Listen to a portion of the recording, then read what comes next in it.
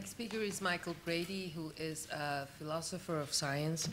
In the beginning, I told you how this conference is organized by a new lab called Applied Evolutionary Epistemology. And Michael Bradie is one of the founding fathers of evolutionary epistemology. He also sits in the advisory board of our lab, for which I want to thank you very kindly for doing so. The stairs, yeah. Professor Bradie teaches at Ohio at Bowling Green State, and he's going to talk about modeling biocultural evolution. I want to thank Natalie for inviting me here. I'm a philosopher, so I don't have any empirical data, and I don't do experiments. But I have some what I call open questions about the whole idea of gene culture evolution that I just want to share with you today. And I just want to acknowledge my association with the J.P. Scott Center for Neuroscience, Mind and Behavior at Bowling Green. And basically, I want to raise 4 or 5 questions. First of all, what is the central claim and central aim of gene culture coevolutionary theory? Then I want to look at human knowledge as a bit of culture, and raise a question about the relevant units of culture. And finally, can culture evolve in the absence of organic cultural beings? And strangely, there seems to be a difference of opinion about that. And then I want to talk a little bit about some of the future prospects for this wide program. So, what's the central claim and central aim of gene culture coevolutionary theory?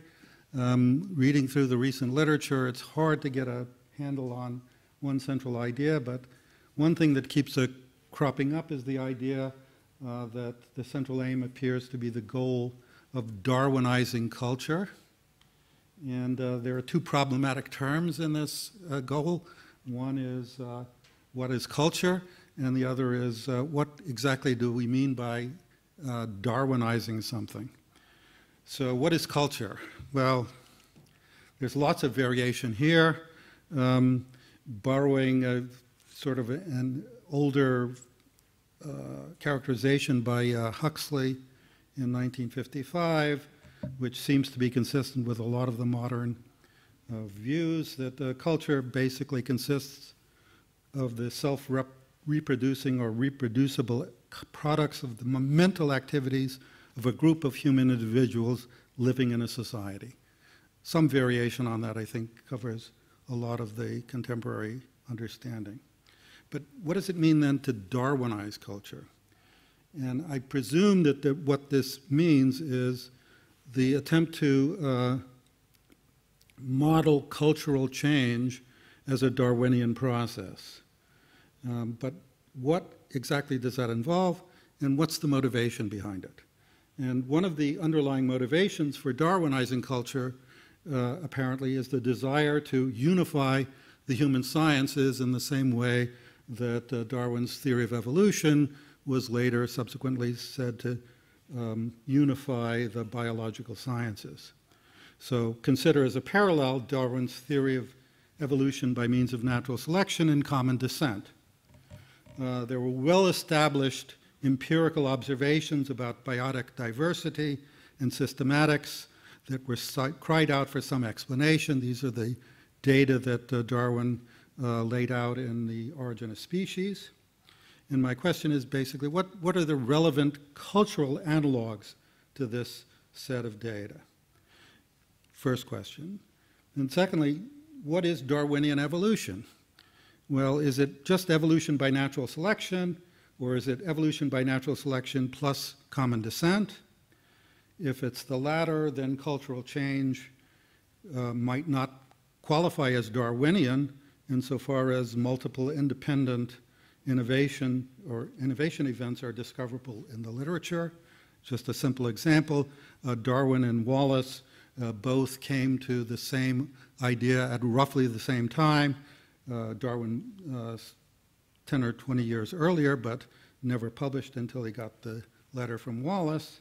And one might think that there's a common ancestral element to their theories to be located in the bizarre accidental or coincidental fact that both were inspired by reading Malthus's essay on population, but is either man's theory, except in a very metaphorical sense, a descendant of Malthusian doctrine, or were they really separate innovation events?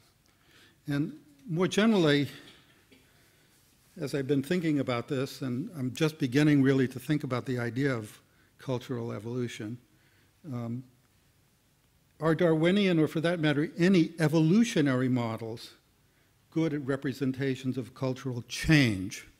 And so I think it's important, as some people have pointed out, to recognize the distinction between change on the one hand and evolutionary change on the other. That the biota of the planet has changed over time in terms of the number of representative organisms and patterns of diversity. I take that as an uncontroversial fact. Similarly, there's documentary, archaeological, and anthropological evidence that establishes the fact that cultures and societies have changed over time in terms of representative structures and patterns of behavior. So they're similar in that respect.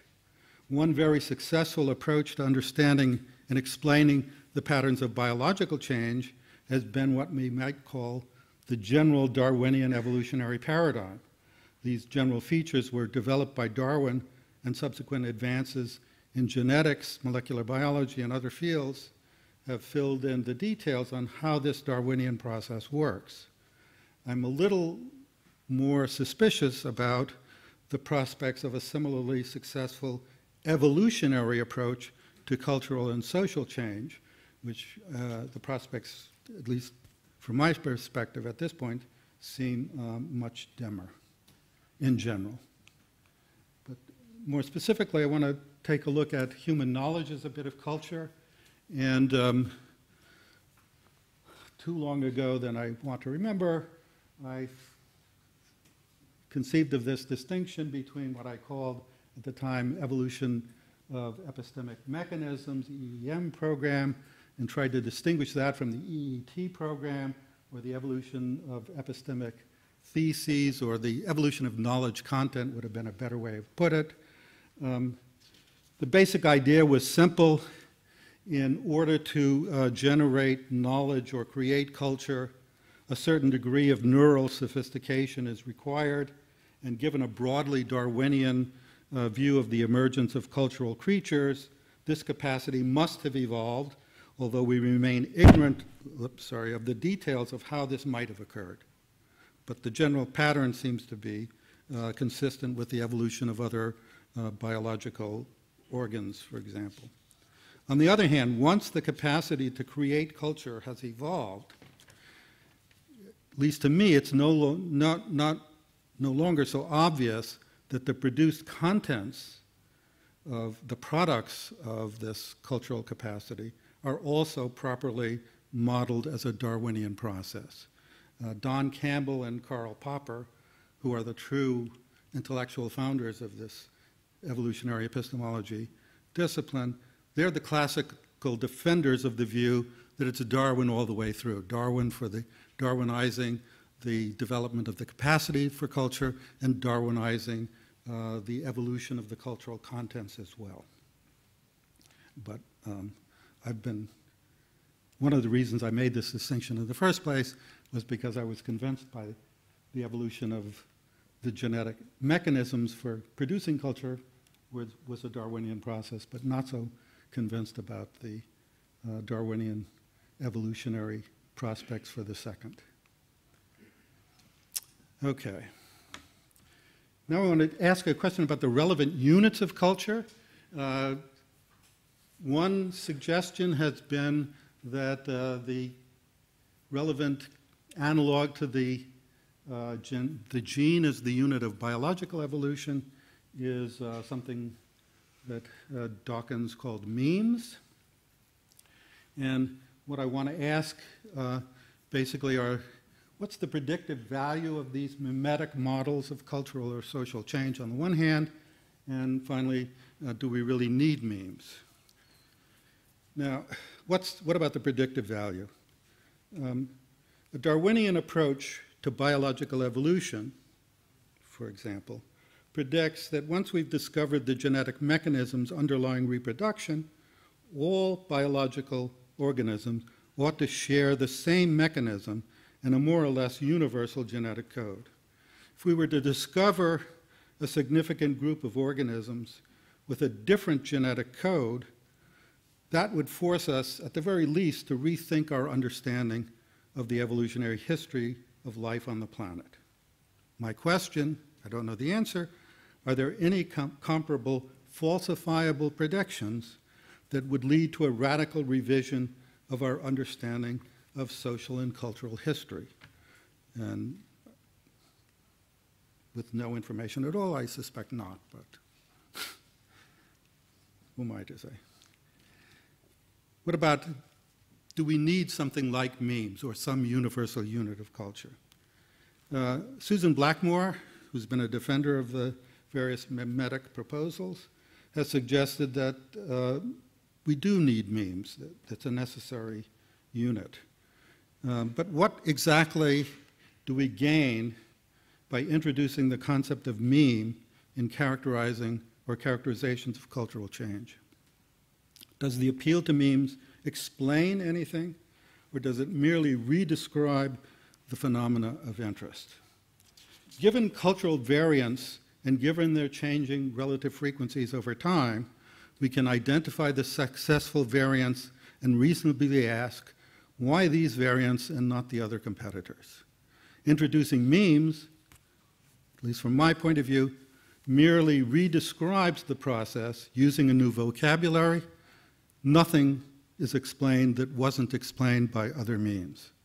Contrast this situation with the effect of introducing a gene story to accounts of biological evolution. For example, Charles Darwin, who knew nothing about genes and was confused about inheritance, appealed to the observed diversity of organic beings and the hierarchical structure of the systematic classification of organisms to support his argument that these data could best be explained by the theory of natural selection and common descent. He had no true clue about the true nature of inheritance at the time, but when a genetic layer was added to the story, this was not a mere redescription of the obvious, but added or provided an explanatory mechanism that not only bolstered the original Darwinian story, but also had novel predictive import as well. So I'm suggesting that the Darwinian story of biological evolution has, supplemented with genetic theory, has an explanatory power that understanding cultural change, laden over with a meme story, does not. And so finally, I'm sort of suspicious of Blackmore's claim that mimetic stories add any significant understanding to our theories or our understanding of cultural change. Can culture evolve in the absence of organic cultural beings?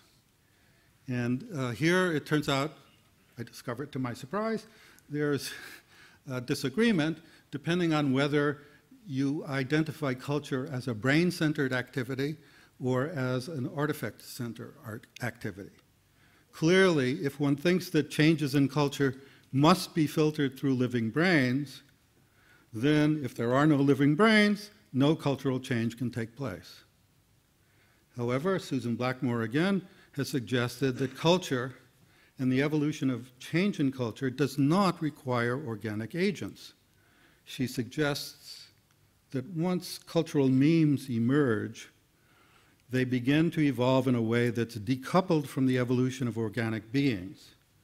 The emergence of cyberculture and autonomic search engines are a possible realization of this view. And also don't forget that Karl Popper, a proponent of a synoptic view of the scope of evolutionary epistemology, was sympathetic to the idea that human knowledge was a product analogous to birds' nests, for example, and had a substantial existence independent of the humans who developed it. This is the famous World I, World II. World III is where objective knowledge lies. Right? This view was developed in a classical paper, knowledge without a knowing subject, which annoys my philosophy students every time I give them this, because they're used to thinking that knowing requires believing, and believing requires believers, and so on.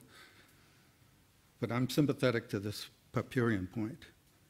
Unlike bird nests, which once constructed don't have the capacity to modify themselves, human knowledge can be processed and massaged by artificial intelligent devices, which, although as of now need to be initiated by human agents, can in principle continue to operate in the absence of human intervention, and hence could produce novel knowledge in the absence of organic agents.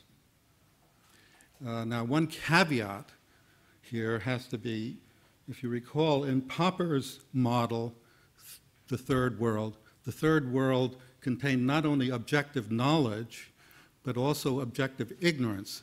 So even false hypotheses lived in this sort of Platonic realm of objective knowledge.